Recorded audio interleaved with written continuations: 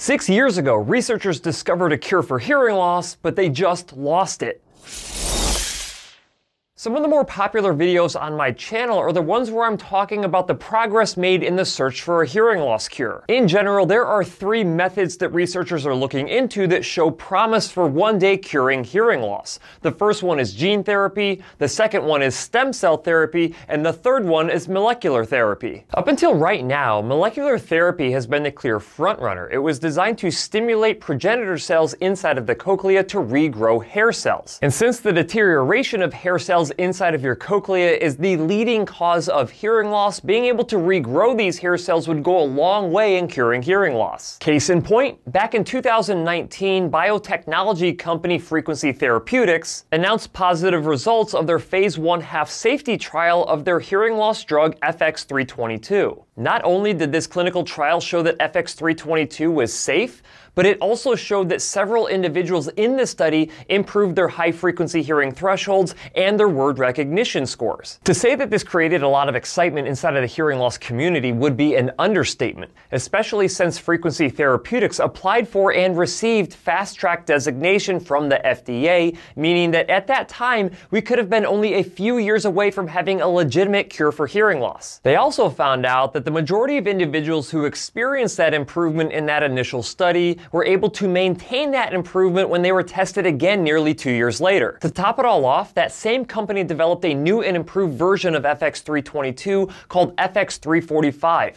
that was designed to penetrate deeper inside of the cochlea to get to lower frequency ranges and hopefully grow even more hair cells to get more improvement. However, both of Frequency Therapeutics drugs, FX-322 and FX-345, just suffered a major setback. But before I get into what this setback is, if you could do me a huge favor and click the like button. It really helps out my channel because it gets these videos in front of a broader audience. And while you're at it, if you have not yet hit that subscribe button with notification bell, go ahead and do that as well, because that ensures that you never miss one of my newly released videos, and I release multiple new videos every single week. That being said, I really appreciate it. Now let's take a look at the press release that Frequency Therapeutics released on February 13th, 2023. According to Frequency Therapeutics, their FX-322-208 study fails to meet primary endpoint, showing no significant separation in speech perception between FX-322 and placebo. The study, which enrolled 142 people with either sudden or noise-induced sensorineural hearing loss,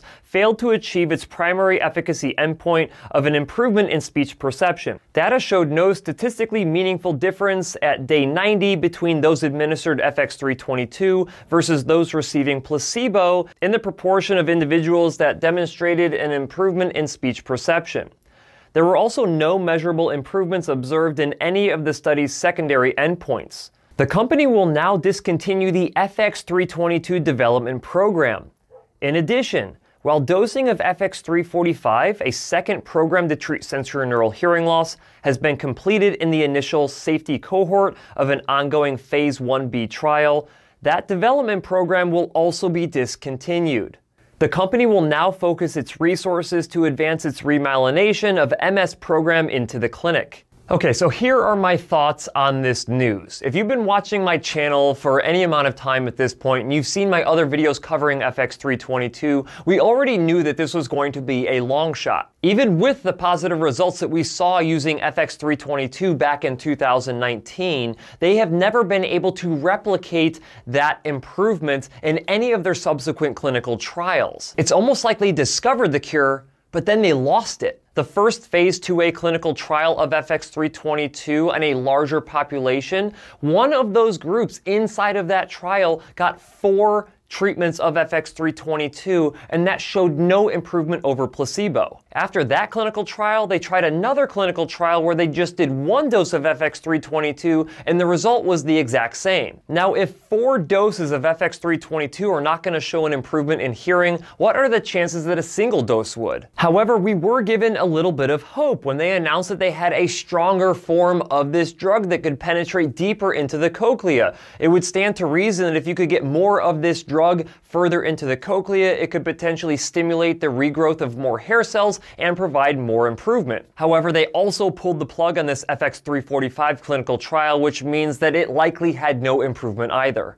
Alright, so what does this mean? Well, it basically means that we are not going to be seeing a hearing loss restoration drug hit the market anytime soon. So if you've been waiting for a miracle cure, unfortunately, you're going to have to wait a lot longer. In my opinion, molecular therapies like FX-322 and FX-345 were significantly further along than any genetic therapies or any stem cell therapies to regrow hair cells inside of the cochlea for individuals who've lost their hearing. The worst part is, Frequency Therapeutics is completely abandoning hair cell regeneration, which means all of the progress that they've made over the course of the past 6 years is all just gone. That being said, there may be a little bit of a silver lining in this news. Now, I know that this is not what you want me to say, but there are certain individuals out there who've been putting off hearing treatment in the hopes that these drugs would have actually cured their hearing loss. I'm talking about treating hearing loss with what we have currently available, which is hearing aids, bone-anchored hearing aids, cochlear implants, and brainstem implants. Honestly, a lot of the hype surrounding these hearing loss restoration drugs, a lot of which I am guilty of promoting,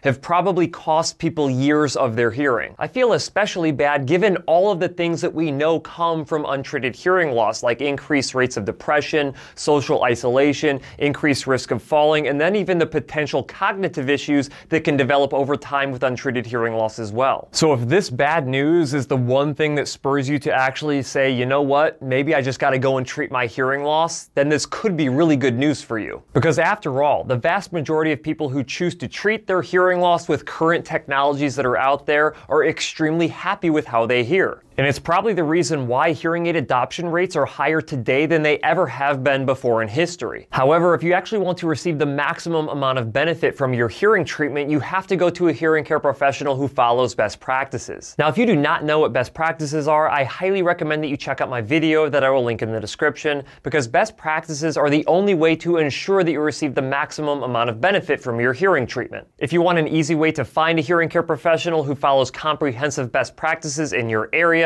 then make sure you visit my website, hearingup.com, to find a Hearing Up network member near you and experience the difference that exceptional hearing care makes. While the search for a cure for hearing loss did suffer a major setback, there are still researchers out there searching for a cure. It's just going to be a while. So do yourself a massive favor and treat your hearing loss now by any means necessary while you wait. That way your brain is not deprived of sound for years, potentially limiting your performance if and when a cure for hearing loss is discovered.